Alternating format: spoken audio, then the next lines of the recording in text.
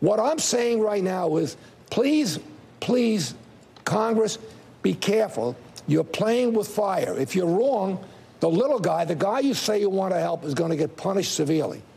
And that's going to be too bad. In an hour where we're talking about taxes, it is an unofficial tax on the middle class, which, by the way, over the last several decades has been completely eroded. And we're talking about income inequality, and yet the crux of this is fiscal and monetary policy that is actually only exacerbating that situation. Inflation is a regressive tax.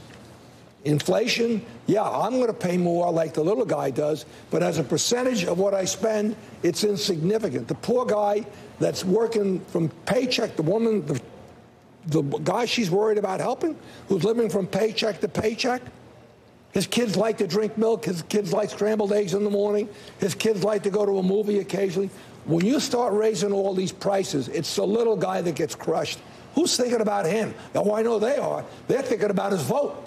Right. That's what they're thinking about, his vote.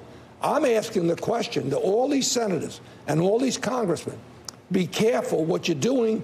The irony of it is, I think a lot of this is motivated by the concern they have for the 22 cycle. Yeah. They may only exacerbate their problem by doing this. All right. We're going